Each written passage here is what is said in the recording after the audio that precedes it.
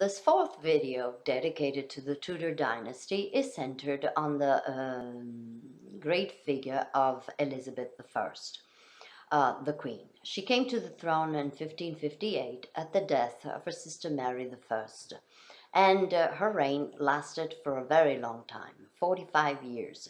It was also considered as one of the most fascinating of English history, mainly because of the eclectic personality of the Queen, and it is also known as the Elizabethan Age, in particular regarding literature. In fact, it was during her time the drama flourished thanks to the works of William Shakespeare and Christopher Marlowe. She was very clever in taking advantage of the benefits that could come to her through the use of symbolism and propaganda.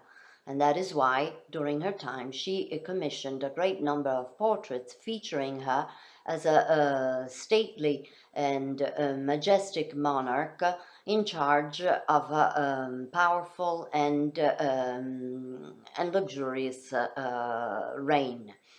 That is why she took great care in choosing her attire for the portraits, and most of them um, portray her as clad in beautiful gowns, finely embroidered with gold and precious stones. She devoted her life to her people and to her country, and despite the many marriage proposals she received, as long as with the many counselors encouraging her to marry in order to leave England with a legitimate heir at her death, she refused all the marriage proposals, claiming that she was married to the Kingdom of England.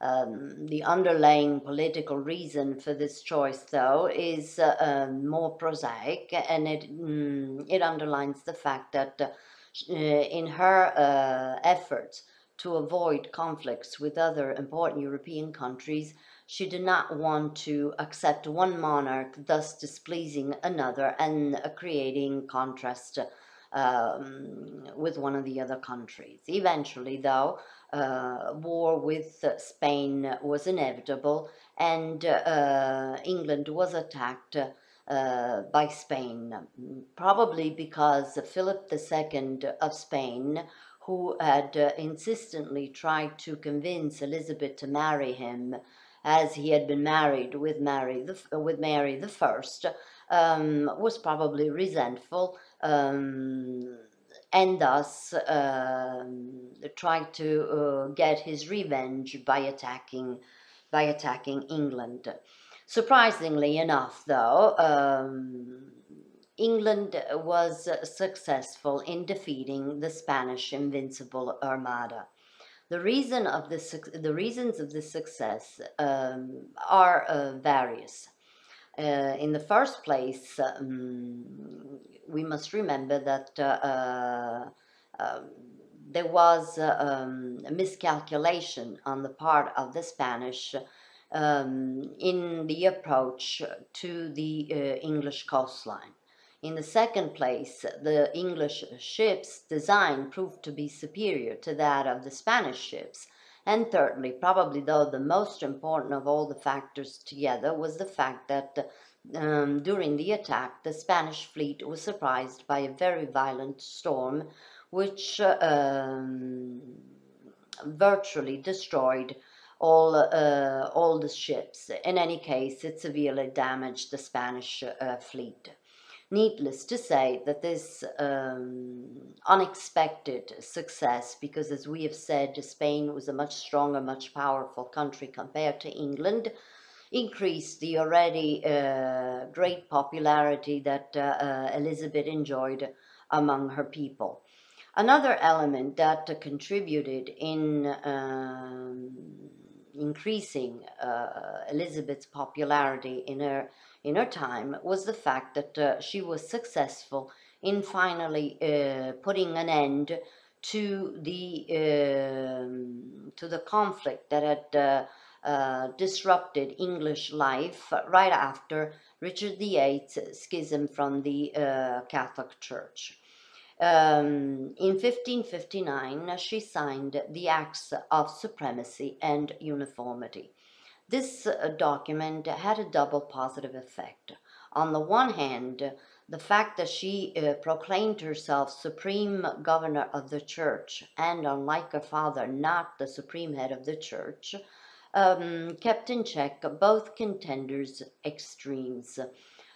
Secondly, the Book of Common Prayers that she she approved of satisfied the interpretation of both the moderate Catholics and the moderate Protestants as well. In addition, and probably the most important element that contributed to her success was the fact that um, since her reign lasted for 45 years, the people had enough time to accept the change that had been implemented with the schism and stop questioning the turn of events that at that point were considered to be definite. As far as her economic policies are concerned, historians still debate whether or not her policies were successful. However, it is a fact that during her reign, the monarchy was in constant need of funds, and that despite the fact that she tried everything in her power to avoid spending recklessly. We must also consider that at the beginning of her reign, she was very young and lacked the necessary knowledge and the necessary self-confidence to implement positive economic policies.